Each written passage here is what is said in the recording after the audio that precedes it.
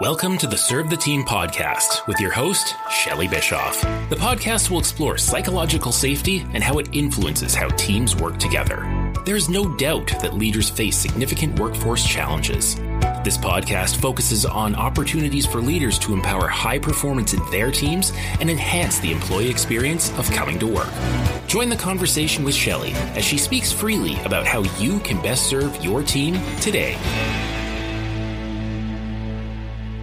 And Happy New Year. Welcome to 2024 and another year of Serve the Team. I'm really excited to enter the second year of the podcast, and I'm really looking forward to the guests scheduled for upcoming episodes. I've had a chance to review the backtrack of the podcast in its first year, and it's really interesting to see the statistics. For example, the podcast has been downloaded in 14 countries, including Canada, the United States, Panama, Australia, and the United Kingdom. Notable cities for downloads are Edmonton, Alberta, Ottawa and Toronto, and Calgary. Popular downloads included Episode 2, What is Psychological Safety and How It Impacts Teams? Episode 3, The Impact of Culture on Psychological Safety, and Episode 5, Where is the Psychological Safety for Leaders? Other episodes of interest to listeners included Cultivating a Trans-Inclusive Workplace and How Kindness Impacts Team Psychological Safety. There were a total of 15 episodes released in 2023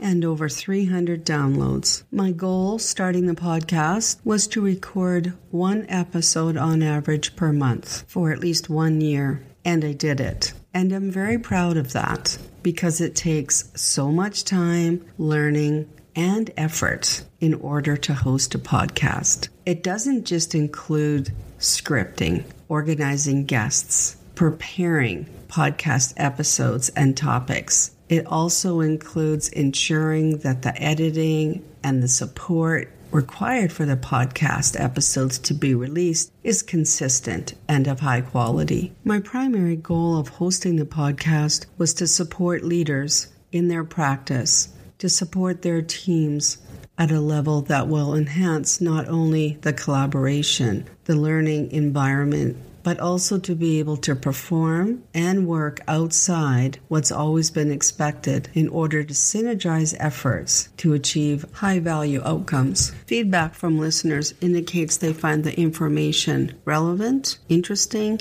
and pragmatic in terms of application in their team setting.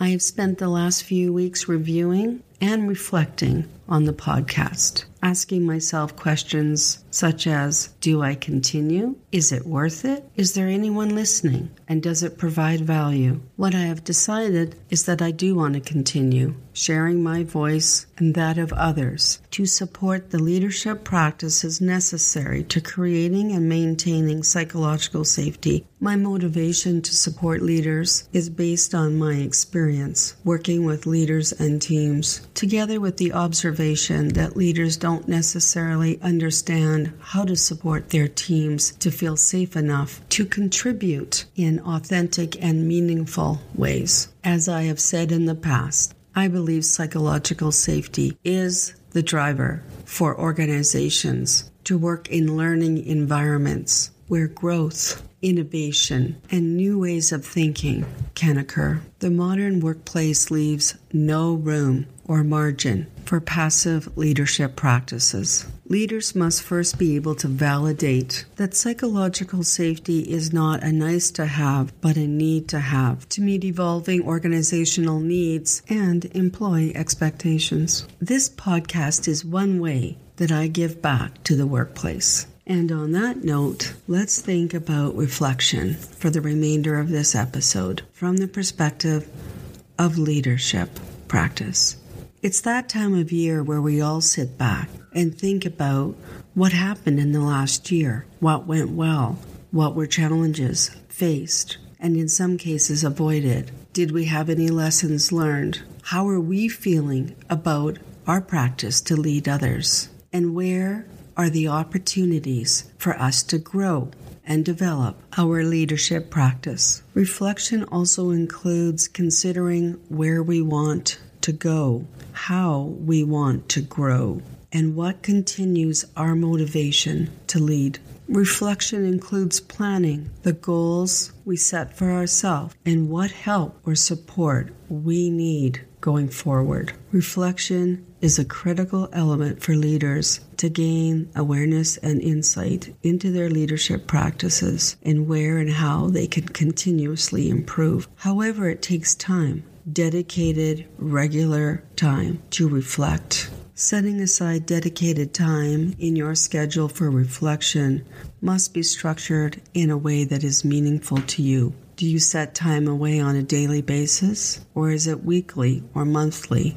Do you keep a leadership journal, or do you make notes when necessary, or as they occur when something comes to mind? Documenting your experiences can help you track your growth, identify challenges, response patterns, and triggers for further reflection. Consider using structured questions in your reflection practice, such as, in what way have I grown over the past year? What am I learning as a leader that is influencing my perspective of the team? Where am I continuing to face challenges with my practice? What impact did my leadership practice have on my team or organization over the last year? And where do I feel I could do better or approach things differently than I have in the past? And don't forget to consider the successes that you have experienced as a leader, the outcomes you feel good about, the positive feedback you receive, and when your actions aligned with your leadership values and principles. Do you solicit feedback from others, or are you ready to consider this strategy? Soliciting feedback from others is a great opportunity to receive honest and constructive input about your leadership style, practice, and effectiveness. This takes courage, asking others to tell us how they feel about how we lead. The value of this feedback can be significant. Does the feedback affirm what you already felt or already knew? Or have you learned something different than what you expected? And if so, how can this information be used to influence your practice moving forward? We can sometimes be left with more questions after receiving feedback from others. Seeking diverse perspectives on your leadership practice can help you gain a broader understanding of your practice from individuals coming from different backgrounds or experiences, and can ultimately lead you to having deeper awareness of your practice. I am happy to share feedback that I received from a member of a board that I was leading. He asked if we could speak privately at the end of a board meeting one day. He explained that he felt I was not providing adequate context about the issues being discussed on the agenda. He did not have expertise in the industry we were supporting and felt he needed much more in-depth information or resources to help him understand the full context of an item prior to voting and determining whether he supported a particular position. This was one of my early experiences as a leader and was taken aback by his candid approach to providing me feedback. I remember telling the board that I was open and receptive to receiving feedback,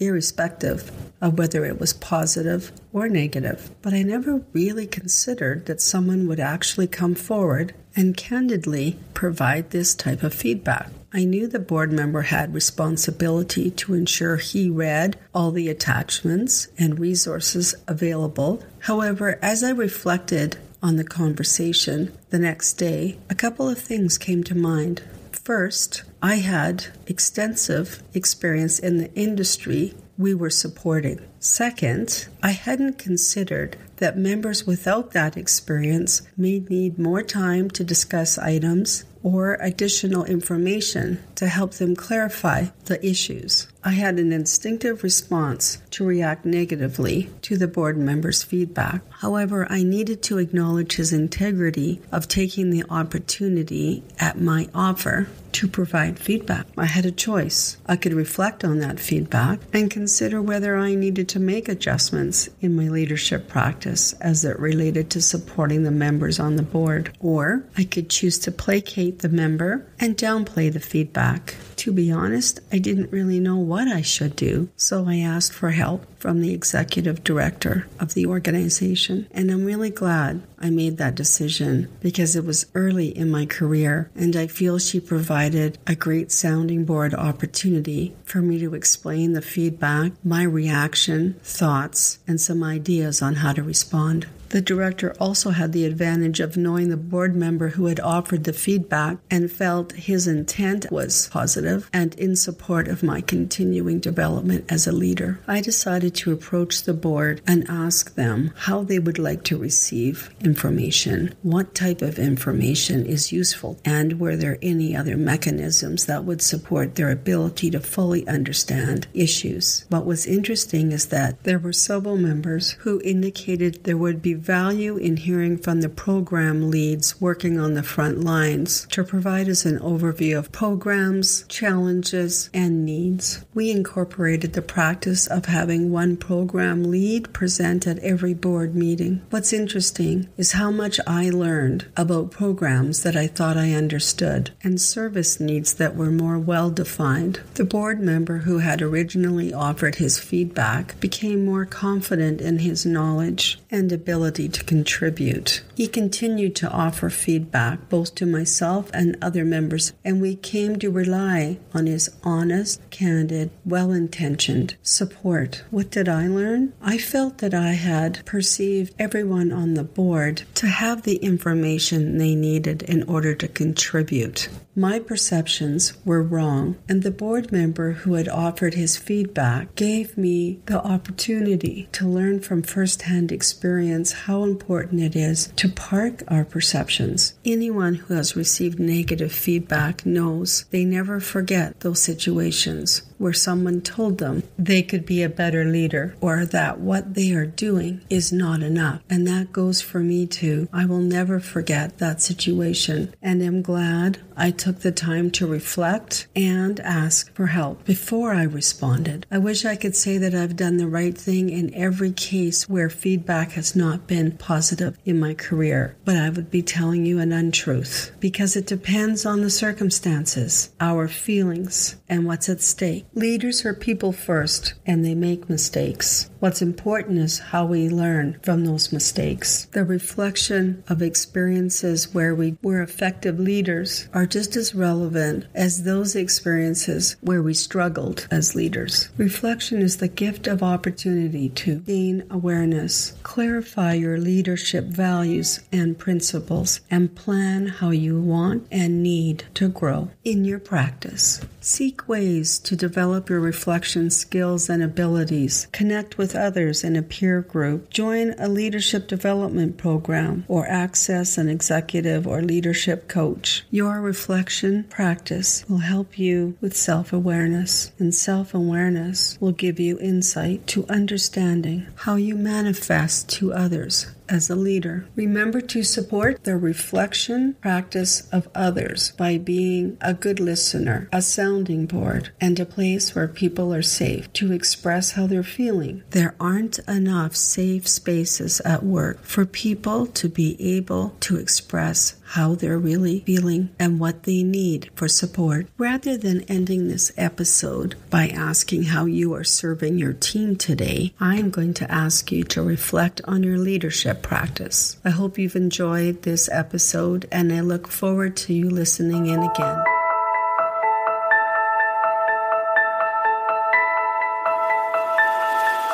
We hope you've enjoyed today's episode. Shelley invites you to send your feedback, thoughts, and ideas to shelley@servetheteam.ca. Follow Serve the Team on social media or check out servetheteam.ca where additional articles and information is available. Specific references made in the podcast can be located in the episode show notes.